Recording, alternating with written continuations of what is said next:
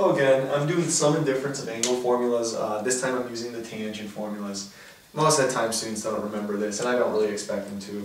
If I have students do this one, I just give them a formula sheet for this. Cosine and sine, it depends. Although if you do want to memorize it, it's really not that bad. It's tangent of A plus tangent of B. That's how I remember it. This one's tangent of A minus tangent of B. And then this is just 1 subtracted by, that was an addition, so that's a subtraction, tangent A, tangent B. 1 plus, because that was a subtraction, that's an addition, that's still tangent A, tangent B. It's a little difficult for students to buy into the fact that that's actually that's something you can memorize, but you can, if you put the effort forth. But I already give it.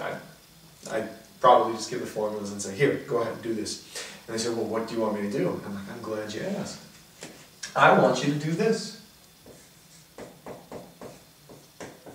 The tangent of 75 degrees. You can also use this in identities as well. It's actually pretty cool to use in identities. You actually turn, like a tangent of 3 theta into tangent of 2 theta plus theta, and then every A that you see you put in as a 2 theta, and every B that you see is a theta, and you can actually use that in identities. Really cool. I already showed that kind of an example with the cosines. I'm not going to sit there and show it with the tangents. Instead, I'm just going to do a concrete example where I have the tangent of 75 degrees. And basically, the tangent of 75 degrees, that's a bad marker, is the tangent of 45 degrees plus 30. It's always a safe bet to use those ones, 30, 45, 60, 0, and 90. Well, not so much. A couple of those values actually with the tangent, but 45 and 30 are safe because most students at this point memorize what the cosine and the sine are of 45, 30, tangent of that too. And if you don't, you really should practice that. And that's not, trying to browbeat anybody, but it's saying that you should know all your first quadrant special angles for this, 30s, 45s, 60s. If you don't, practice them.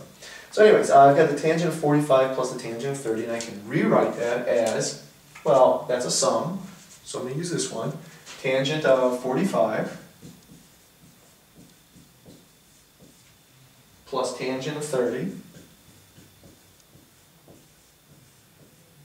all divided by 1 subtracted by tangent of 45, tangent of 30. Okay. Tangent of 45 I memorize easily, that's just 1. So I'm going to move this over here.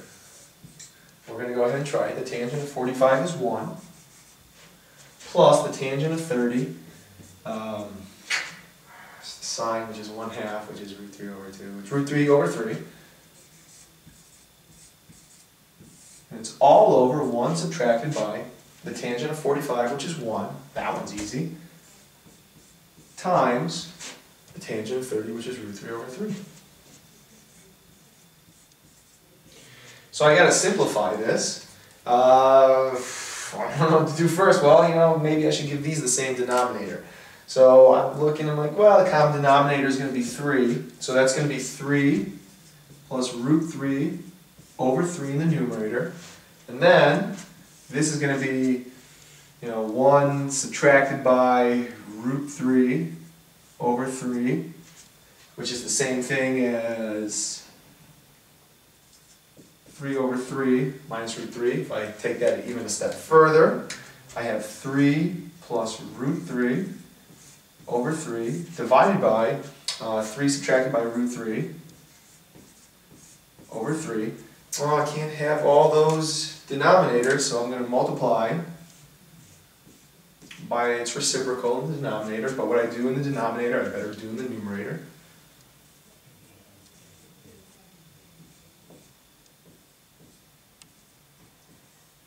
This is fascinating stuff. 3's cancel. Whew, at least a little bit of fortune there. 3 plus root 3 over 3 subtracted root 3. Almost there. Can't have a square root in the denominator, so I've got to rationalize it, and I rationalize it by multiplying by the conjugate.